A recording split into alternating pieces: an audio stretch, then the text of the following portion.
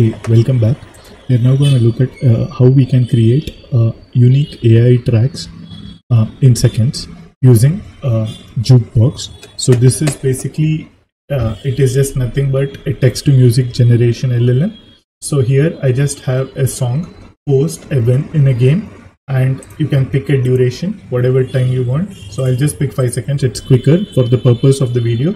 If you want, you can go ahead and pick higher duration, whatever you want is up to you.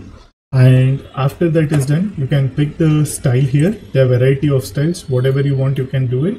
And energetic, I have picked it, and it does an auto prompt generation for you. If you want to change it, you can change it, and you can click a change. You can click generate music. It roughly takes a couple of minutes. So while this is happening, I wanted to show you something. So this one was done by, it is just nothing but a music generative model for music done by the following authors. So it introduces a generative music model which can produce minute-long samples. And you have, this is how this LLM is created. Here you have the raw audio, hierarchical, VQ codes, and this is basically how it's going to generate the model for you. And you can read more in detail. I will attach this for you if you want to get into greater detail.